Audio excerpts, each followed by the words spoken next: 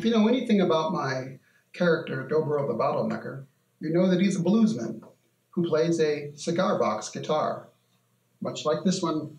As a matter of fact, this is the guitar you see in a lot of the trailers and the posters and the posts that we put about Doboro the Bottlenecker.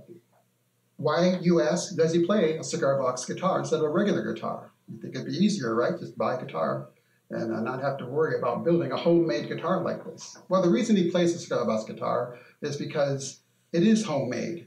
And he, like I know, knows that there's nothing quite like creating music on an instrument you make with your own hands. And also, it epitomizes his self-reliance, or at least his ability as a blind man to do some pretty amazing things, including building a cigar box guitar, which is feasible to make something like this. So, this is just like a regular guitar. It has a neck. It's like a wood.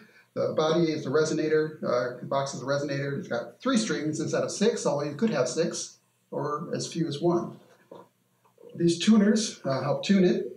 There's even more primitive ones that use bolts and stuff to tune the strings with. And there are more elegant ones like this one. This is a real work of art. This is one that somebody gave me several years ago. You play a cigar box guitar a number of ways. If it's a fretted instrument like this, you use your fingers. If it's one like this, you'll know there's no fret lines here. And that's because this is a slide guitar.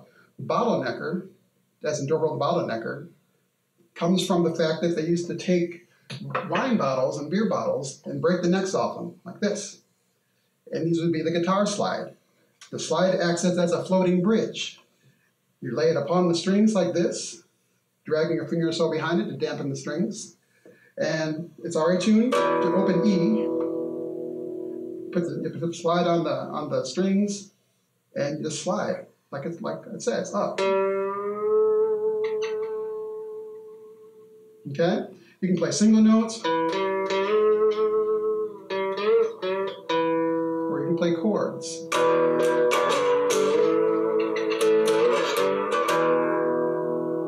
And you can see the cigar box guitar has a very unique sound by itself because of the size of the resonator and the fact that it only has 3 strings.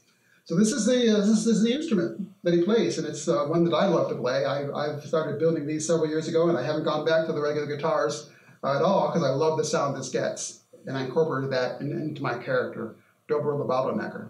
I hope that you'll read the book series, which is available on Amazon and Kindle. And if you want, build yourself a guitar. It's quite simple.